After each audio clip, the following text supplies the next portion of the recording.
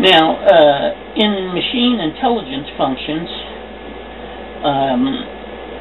we had to write an operating system. Now, not just any operating system, it's an operating system that supports the resources in a fashion that monitors and allows the program to make requests, the running high-level code to make requests for specific functions that have to do with machine intelligence. So you couldn't use a CP/M type program, type of operating system. It has to be one that is designed specifically for machine intelligence functions, and it has to be a real-time operating system as well.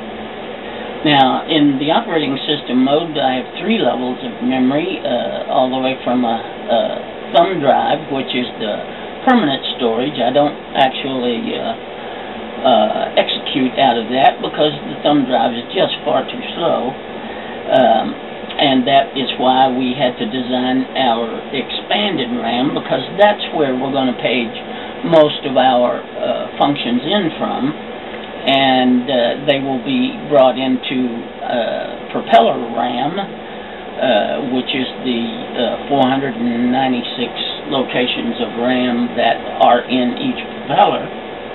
It'll either be brought into there for execution, or if it's spin code, it can be executed out of main RAM, of course. And so those are the 2 types of RAM that are used in the real-time environment, and a flash drive just doesn't have the speed. We do use it, however, for permanent storage, and therefore the things that the machine has learned can be permanently stored on the flash drive, and that gives us the ability then at any time we wish, boot up time or any other time, to bring them out of the flash drive and into the ERAM. That's where we leave them resident.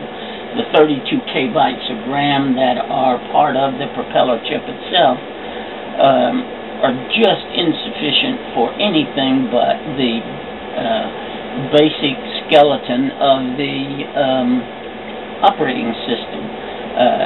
None of the machine intelligence functions can be performed there because, again, it's just too small. And so when I was choosing the appropriate platform to port my machine intelligence algorithms onto,